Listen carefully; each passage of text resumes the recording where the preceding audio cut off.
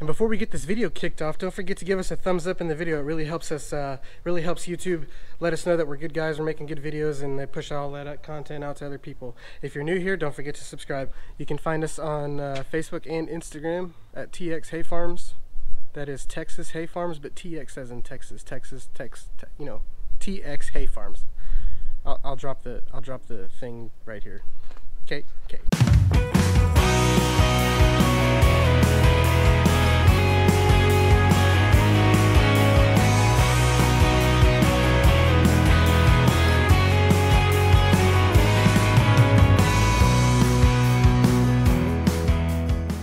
Howdy folks, Dane here with Golsch Hay Farms. Welcome back to the channel. Today, we gotta run a few errands. This 4440 is our baling tractor. The mechanic called and said he wants the monitor out of it. Well, instead of pulling the whole harness out of the tractor, it's kind of a pain in the butt. I'm just gonna take the tractor to him and he can hook up to it and run it. That way, I mean, it takes us to get it all organized in there quite some time. So hopefully it starts. It's been sitting for a while, but we got to do that, and then I'm gonna take it to him, and that's pretty much it for today. But the big thing about this video, or the main topic of this video, is old Bessie here. For those of you who are new to the channel, this is my 2011 Ram 4500 work truck. It's got the Cummins in it. It's got the 6-speed, and it needs a little love. Big time. I haven't decided if this is going to be a 1-part video or a 2-part video, but I've got a long laundry list of things to do for this truck. The main thing, organization. Some of y'all might watch Weston Champlin's video, and he's got, or channel, and he's got a Dodge like this with the same bed. He calls it Clifford. It's the red one. I liked how he had his tools in the top bay. Most of his used tools, like sockets, wrenches, whatever, you know, most used screwdrivers, all that stuff. And so this side, on the passenger side, is kind of an open canvas. It's just one big trough, and so I'm gonna build some wooden dividers in there and start organizing. I'm gonna do some rearranging. I think I'm taking the generator welder off. One, it's got a crack in the gas tank. My dad's got a new one, we just got to put it on. But two, I've only used it twice, and only once on this truck, and I've had the truck over a year, well over a year. We're probably just gonna put it off to the side, and if we need it one day, we'll grab it. But I don't really like the way it looks on there. It's pretty gaudy looking and out of place. I don't want anything on the top boxes. That means I'm gonna take the cooler off too, and I'm probably gonna put the cooler in the bed here. So that's number 2 on the list, take the top things off. And then number 3 is kind of a bigger project. There's a bunch of holes in the top of these boxes, and it's not very good to keep moisture out of the boxes that have tools in them. And so I'm gonna sand them all down and fill them with welds, grind them smooth, and then repaint them. At least it'll look good and won't be leaking anymore. Let's see if this old bird starts.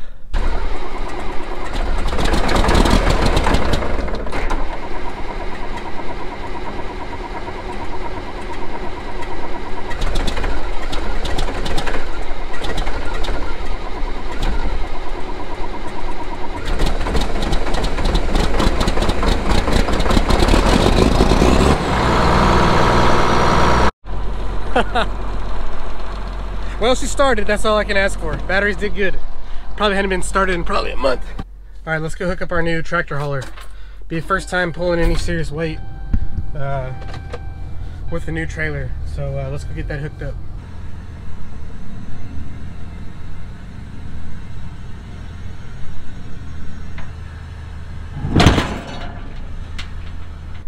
Excuse me if you can't hear me that well. I'm dying of allergies and sinuses and whatever it is Texas has to offer that's so good for you.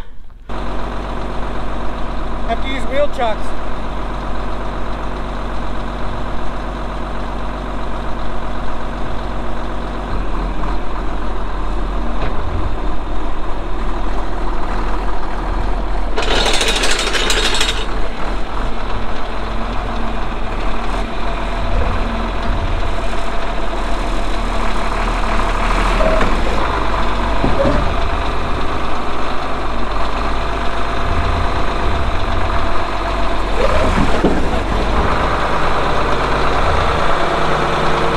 Got it loaded. A little rocky first try though. My first try with this tractor. Two-wheel drive's a little sticky. I had to, or a little tricky. I had to push down on the loader, get this front tire up, but it's also low, so maybe that had something to do with it. Look how much it pushed that wheel chock in the ground. Let's see how she pulls. Well, we made it. Let's get this puppy unloaded.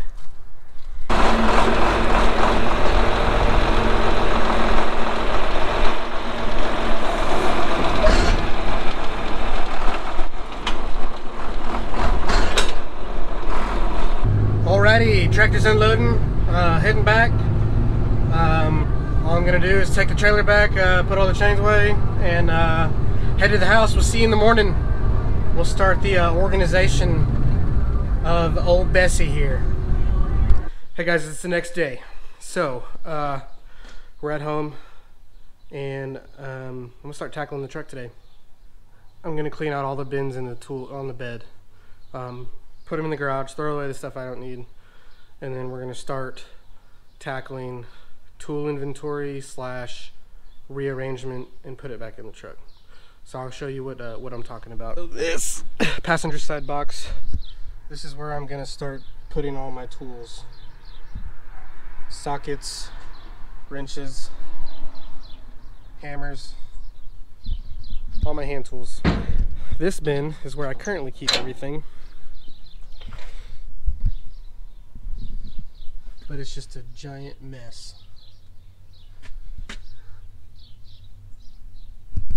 This is on the driver's side. This is kind of where we keep parts, but as you can see here, cans, rags everywhere. Just need to go through it, all blades. And then this side is where we kept oils and stuff, but as you can tell, it is just nasty in here. So we're gonna have to figure something out for that. Time to start taking all this stuff out, sorting it out, clean this box out, and then we'll start rearranging and putting all the stuff back.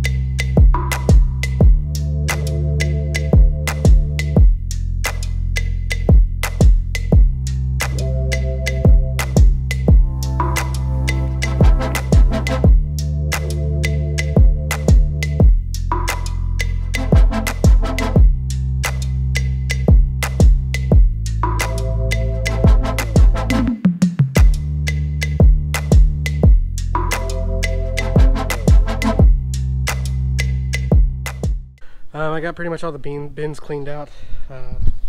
Some of the miscellaneous things that came out of it, random stuff. So game plan for the truck here. This side's probably still going to be like a fluid side. Motor oils, grease guns, things of that nature. Maybe like fuel filters and stuff. That's kind of greasy and messy because I let a grease tube leak and it just messed everything up in there.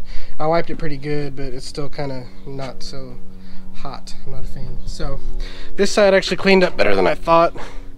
It's not completely organized, but it's just parts, and I'll probably go through it one day, but now's not the day. Down here's where I keep my toe straps, and that's always pretty organized, except that one's not in there. Down here's where I keep all my receiver hitches. It's locked right now. So this is the clean slate where I'm gonna start building wooden dividers in here. I think kind of come up with a game plan, but you know, probably starting over here, I'm gonna get the vacuum and vacuum all this out, but start with sockets over here. Have a long linear tub for standard wrenches, metric wrenches, a long one here for all of my socket ratchet bars and things of that nature. And then as we get further to the back, see what else I need space for. and go from there. And then last but not least will be this bin, and this is where I'll keep all my drills and stuff, you know, electric or battery powered tools, sawzall, impacts, small impacts, lights, air tools. I'm not going to carry the grinder and the drill anymore just because they need power, and I'm taking the generator welder off. I do have air tools, and then everything. I mean, they've come such a long way with battery powered tools that it's almost not a need for running electricity anymore, not at least out in the field. If something's broken that bad, we need to pull it in and really take a look at it. We'll take it to the shop or take it somewhere we can get power. Next on the list, and I did some shopping, Tractor Supply beginning of February always does their end of year sale or whatever. They knock like 20% off of all purchases, yada yada yada yada yada, so on and so forth. And this year I did pretty good. I cleaned up pretty well. I bought a new ratchet socket set, some vice grips, things of that nature. So I also went to Lowe's and got some of these socket holders. We'll see how they work. I hope they work well, so I can just lay it in the truck and everything's organized and I don't have to be searching for sockets all the time. So the new socket set from Tractor Supply will go on here. It came in a nice plastic box, but I'm not a fan of those. I always lose those. Well, not lose them, but they just end up getting mumble jumbled. And anyway, so I got 2 of these. Should be enough, hopefully. I ended up buying a blower to blow out the baler. It's right there. This is handy just for real quick. You know, bought a few swivel deals for the ratchets. A good set of vice grips and pliers. Always need those. What else? A good drill bit set, because this thing was like next to nothing. They're probably not worth the hoot, but if I need to drill a hole in any size ever thought of imaginable, I now have the option to do so. So thought it was a good buy. And then a good set of screwdrivers. There's that socket set. So along with all the other tools that I have, it's time to start organizing. First thing we're going to do is lay out this new toolbox, start working on my dividers. I got some extra wood that I've had in the garage for a while, and I'm going to start figuring out how I want to divide this box up for all the tools. So we'll start playing with that. Let me see if I can get a game plan going.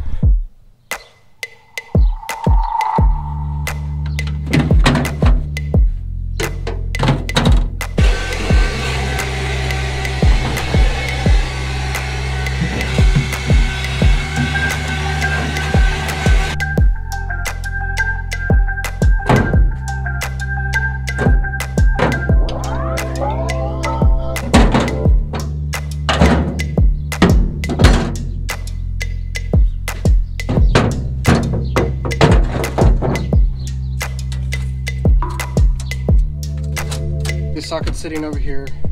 We'll have a board running this way, then we'll have a board running this way and one running this way, separating standard wrenches from metric wrenches from my ratchet bars and breaker bars over here, right here. I don't know, we have so many adjustable wrenches and stuff, probably like miscellaneous types of wrenches here, all of our pliers, hammers, and then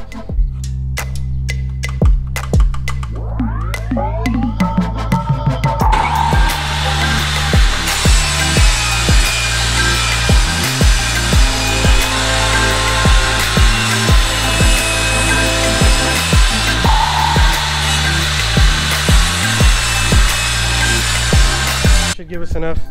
Here's our rip board, split that one in half, rip that one down at the same size. Oops, sorry, rip that one down at the same size. That should give us enough divider space. I think I'm looking at it's a 6-foot board here, so I think we should have enough to, more than enough to make up dividers in here.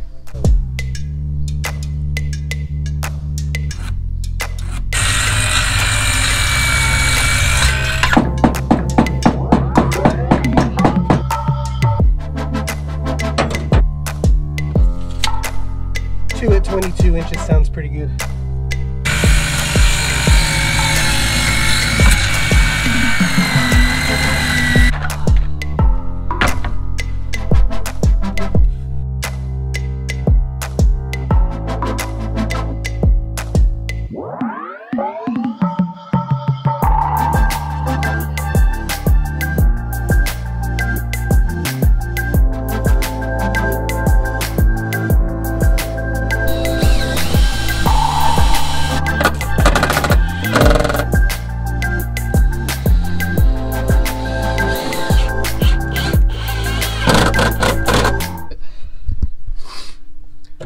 in there. It's in there pretty good. This one's wedged in real well. This one's kind of floating around, but it should be all right.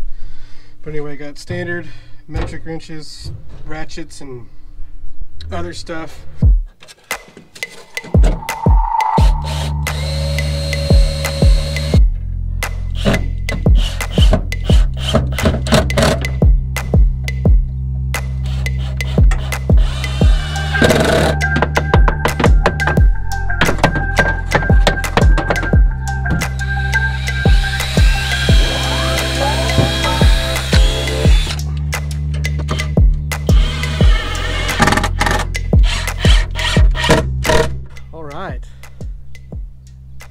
Well, we're done with the wood part. Looks pretty good. So here it ended up. I know this isn't the right size or whatever, but So 3 small compartments for whatever miscellaneous things I have. Hammer spot, wrenches and adjustable wrenches and pliers, standard, metric, small wrenches, both standard and metric, ratchets and ratchet extensions, and sockets.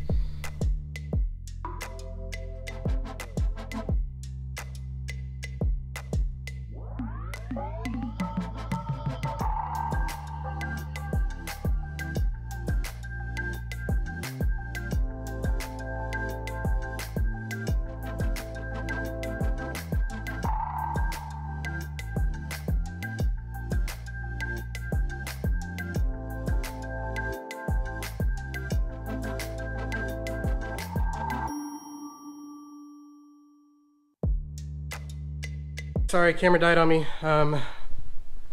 Ended up not having enough sockets, socket holders for all the sockets that kit came with. But in the meantime, I did get everything sorted in here in a truck like I wanted to. Everything's pretty much cleaned up. So I'll just give you a once over of what exactly I did. So like I said, this is kind of like the oil storage, grease tubes, electric grease gun, some oils, fire extinguisher, miscellaneous. I got to fill it up with hydraulic fluid and things like that. I've got my little tiny jack down there, cross wrench, and I think there's a binder in there.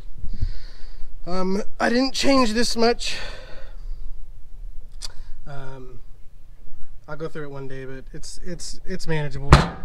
There's not a whole lot that can go wrong. I still haven't cleaned the bed. I think I'll throw away what I can in there, and then I'll organize it another day. And this is it right here. So these are the latches that I got to put in here. I need to put those in before anybody gets any wise ideas. But here's a latch, got the keys and everything. The dividers worked out well. Allen wrenches, specialty star sockets, 3/8 sockets, air tools, all my vice grips over here that I bought, hammers underneath, screwdriver bin. I did change that. I put the hammers over here since I only have 2. And I put all my screwdrivers in here. This is a good set. It was like 25 piece from Costco. Seemed to be of decent quality. Not bad for truck tools. Pliers bin, metric, standard wrenches, miscellaneous stuff, smaller extensions, smaller wrenches, adapters, size adapters, ratchets, breaker bars, crescent wrenches, extensions, longer extensions, and then here's all my sockets that I put on there. Standard, metric, and then in the last door were kind of our every tool. It was just a jumbled mess. I kind of rearranged it as well. So here we have our go bag. Still our old socket set. It's just a pretty handy one to have. Our big socket set underneath, that's a big 3/4 drive. Some new wrenches I got with a twisty and adjustable whatever. I don't know, I think I got them for Christmas. This is our Cobalt battery operated ratchet. Pretty handy. And a lot of people wonder why I go Cobalt, and it's really one of those things. I'm not particular to any brand, but I did end up having that big impact. It was the biggest impact on the market at the time. It was that Cobalt, the 1/2-inch impact, and I just started buying. I mean, they're sticking to the 24-volt max battery. So I'm just building my tools around that. I have plenty of chargers, plenty of batteries, so it all works out. Here's our shelf of Cobalt, you know, drill, small impact. I got the new blower, big impact, Sawzall, flashlights in there. Here's just miscellaneous stuff. I'm gonna figure out how to wire up 12-volt inverter in here to change over to 120 so I can charge batteries on this truck. That'll probably be part 2 video though, so stick around for the next one. Here's that new drill bit set. It's pretty slick. They're pretty sharp. Actually, I think I just cut myself. And then a few air tools and stuff like that. But I'll have to get some more socket holders because there's a lot of deep well sockets that I like and wasn't able to put on there. So here they all are. There's actually some more in there still. Some 12-point sockets and things that are important to have. Well, that's pretty much it though.